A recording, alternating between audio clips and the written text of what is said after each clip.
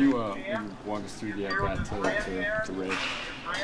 Well, I went with my changeup and I left it a little up. That was really it. Got to swing off.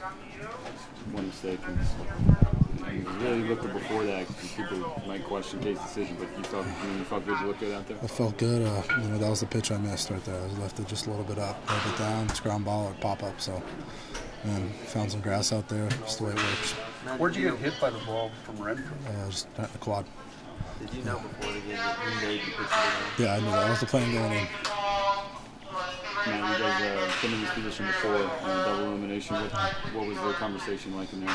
No, we've been in this situation before, and we got a lot of fight in us, and we're never going to roll over. So looking forward to the opportunity to come out tomorrow and get to get after it in a great ballpark in Omaha.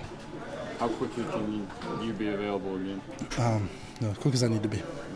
Does it help that you, like you said, you have been in this situation and in the postseason when you faced elimination? Definitely. Yeah. We're battle tested. We're experienced.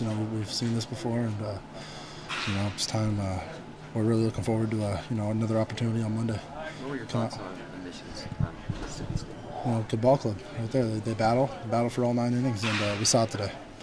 Now, what about Michael's day today from your perspective? Obviously, you'd like to get the win, but still a great day for Michael. No, he had a great day. It's a great momentum for him coming into the second game, and really brought it today. Do you guys think Danny's ball was out when he left the bat? Definitely, I thought that thing had a real good chance, but the ball don't fly here very well. But yeah, he put all he had into it. That was a great swing by him.